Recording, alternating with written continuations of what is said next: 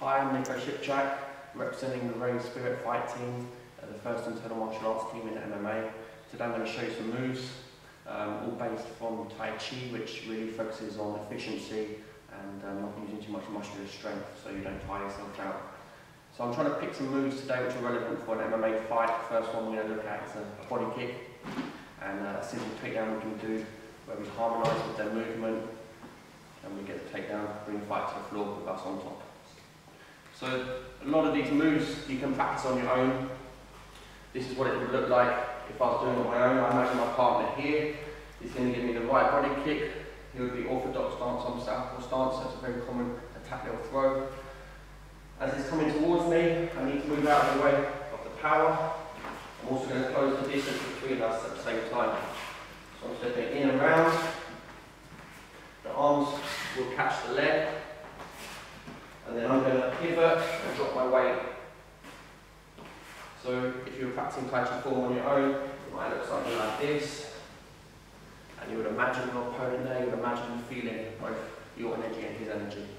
Okay, so I'm going to bring in my partner now. His name is Nick Osipczak, part of the Rain Spirit fight team. He is Chinese massage specialist, acupuncturist, and yoga expert. Okay, so Nick's going to give me a right turning kick.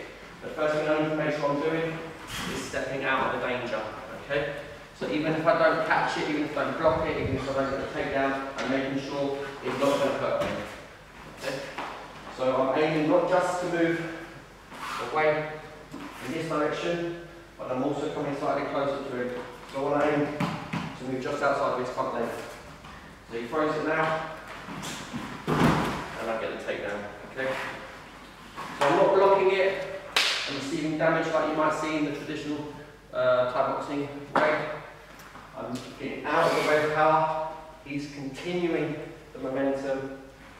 So a few more times. Making sure when I finish the move, I'm in a good base, solid stance. Here, I can come on the inside if I need to, making sure I'm not going to get up kicked.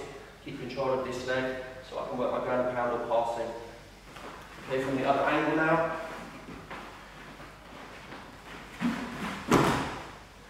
Okay. So one hand can control near the ankle. I will use my sharp outer edge blade on my forearm, high up his leg. Here. Okay. Just doing the leg for a moment. Okay. So here and here. This one comes up, this one sinks down. I'm turning the waist, I can pivot as well. Again, step in, pass, do what you need to do afterwards.